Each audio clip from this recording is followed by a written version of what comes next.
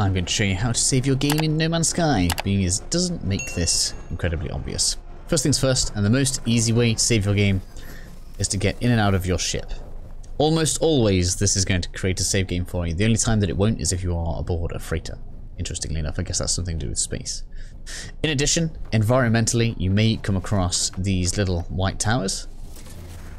These are also going to manually save your game. So now we'll be able to see in the menu here, we have a difference between the manual save and the auto save. So the manual save is the one I just created here because I actively activated that.